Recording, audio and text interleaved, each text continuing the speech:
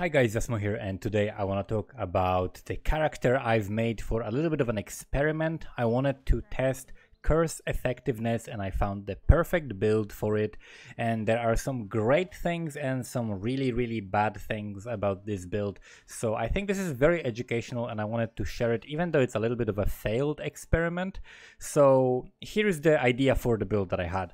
I figured out I can use curse effectiveness, which can be found on these nodes. For example, you can find increase effect of your curses, increase effect of your curses. You can find even nodes that give you 10% increase effect of your curses, which is huge. So imagine you're getting like 10%, 5%. Then you can have like things like this. Monsters you curse are unnerved and intimidated, so they take 10% more damage.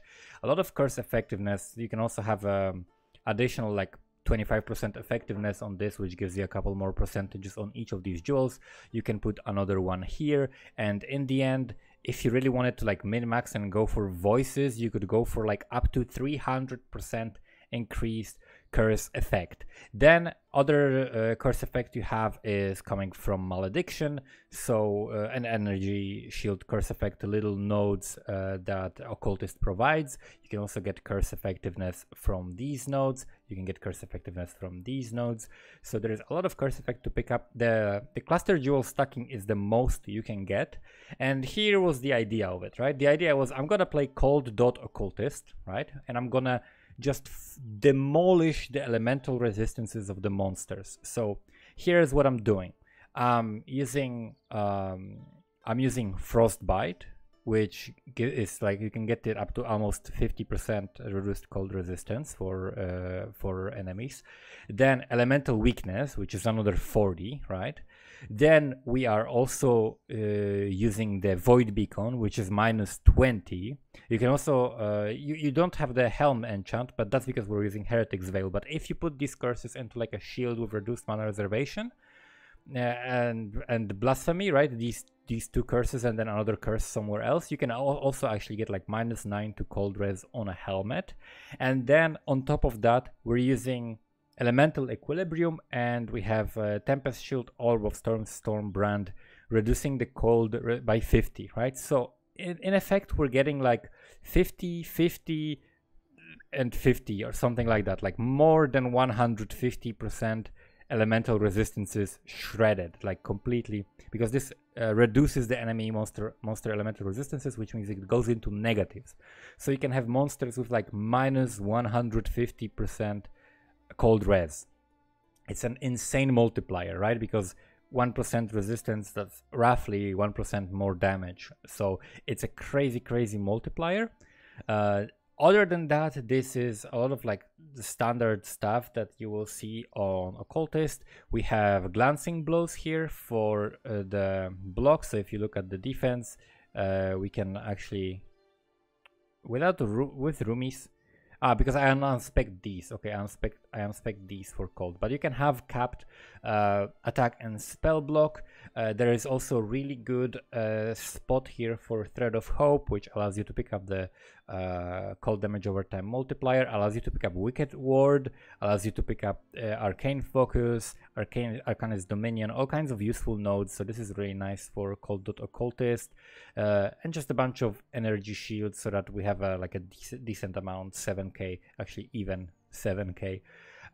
So the thing about this build, like in practice, how it works out is that in mapping it is so incredibly easy. Like immediately you can go into super high tier maps. First day I was clearing T16s with like, I bought some gear, first day T16s cleared. Also another thing worth mentioning is where we get the additional curses, right? So we get extra curse from malediction, extra curse from a chest armor, which is very easy to get on hunter's armor. You just get a bunch of ES and additional curse. It's very easy to get. And then Wind Shriek is really good for this build because we rely on blasphemy, so the increased area of effect really matters because we run through the mobs, and while they are still sitting in the vortex, they are still affected by curse, so they can explode with profane bloom even after we move a little bit, right?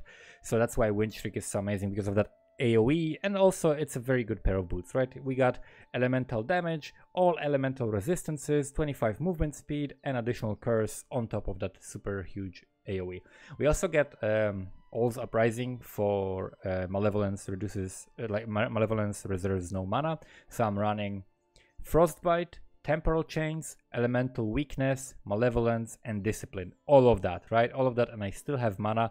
Potentially, if I get more reservation, I could run Aspect of the Spider to top it all off. And on top of that, because we have one curse by default, this gives us a second one, this gives us third one, this gives us fourth one. We can also use Witchfire Brew for increased damage over time, and Despair that also enemies take increased damage over time. So huge amount of damage multipliers. You'd think that this just is gonna just demolish all content, right? Because it's a fairly tanky build that also deals insane amount of damage while people are in the Blasphemy aura. And let me show you, let me go into some early zone to show you the range of the Blasphemy auras. It's not that little. It's actually pretty decent. So as you can see, it's like almost the entire screen this way, right? So we can curse all of these monsters, and really they take such an insanely like multiplied amount of damage. But here is where the build goes to shit. The bosses, unique monsters and bosses have reduced curse effectiveness. That means that the more you invest into curses, the less you're getting for it actually, because more of your curse effectiveness is getting reduced. So here's what I mean. If you have a curse that, for example, reduces enemy elemental resistance by 40, right?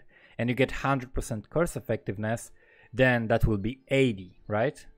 So the enemy having like 66% reduced curse effectiveness will reduce the 80 instead of reducing the original 40, right? He will reduce like 66% of 80 is bigger than 66% of 40, right? Therefore, the more you invest, the more you actually lose, rather than investing in other sources of damage that do not get mitigated like that. So that's currently a sad state of curses. Like unless GGG changes the curse effectiveness, this is not a viable build. I don't recommend that. I mean, sure, it's super comfortable for mapping, but the moment you start fighting bosses, the moment you start fighting conquerors, guardian bosses, things like that, your damage just goes to garbage. Like all of the super insane scaling only works in maps on like normal and magic monsters. The higher rarity monsters, the unique bosses and things like that actually get like some extra mitigation against you because of the inherent curse effect resistance, right? But this build would be so cool otherwise. Like you can do so much shit. You can have +1 normally you want like +1 to cold spells, cold damage over time, and trigger socketed spell, but you can also have +1 to level of all spells, which will increase the level of your curses. And then you can also double corrupt Heretic's Veil. You can potentially have +2 to level of socketed AoE gems and +2 to level of curse gems, giving you a total of +5. You can have a +5 Heretic's Veil if you get really lucky, but don't hope for any enchant on it, because you need a lot of them, a lot of tries to get something like that. So Heretic's Veil for the +1 of sacred curses, that means every level you get for all of these curses that you're packing together, and you're increasing them all together, the higher number you increase by a percentage, the bigger effect you get from the percentage increases to curse effectiveness, and that just stacks together to create like an insane cascading effect. But as I said before, it's complete garbage against bosses. So that's why I'm just basically gonna bin this character and sell these items, because it completely failed and it's not worth doing. It's super easy. Like you start playing maps and you're like, wow, this is insane damage. Everything, like I run through monsters and they melt in 1 second, standing in the like, or half a second or split second, they melt instantly. That's such an insane damage. Yes, on regular monsters. On bosses, it just, your damage just gets cut in half or even less, which is the opposite of what you want, right? You want like lower damage on on regular monsters and higher damage on bosses. But unfortunately, this is not how it works, and that's why this is kind of a failed experiment, but I still wanted to share that. And who knows, if GGG changes how bosses are affected by curses, or maybe changes how curse effectiveness works, maybe it's like curse effectiveness makes it so that bosses you know, maybe occultists get some node that bosses don't get the curse effectiveness or something like they get for the hexproof thing. Something would have to change in order for this build to be really viable. But it was a really cool experiment nonetheless. Thank you guys for watching. Hopefully this was helpful. You learned something along the way. See you next time.